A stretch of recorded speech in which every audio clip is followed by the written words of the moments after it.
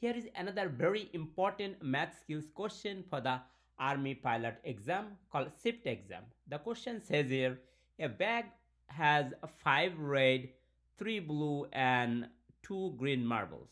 If 2 marbles are drawn without a replacement, what is the probability both are red, right?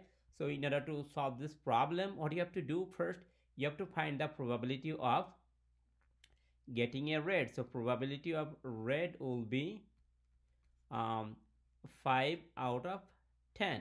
So that means that there are 5 red and the total number of marbles is 10, right? So if you simplify that, that gives you 1 over 2. So now probability of getting another red, but this time without replacement, right? So without replacement, that there are 4 red now, and then the total will be 9, right? So now the next thing what you have to do, you have to multiply that, because this is the both first red and second also red, right? So let's do that. Probability of getting a red for both cases will be 1 over 2 times 4 over 9, right?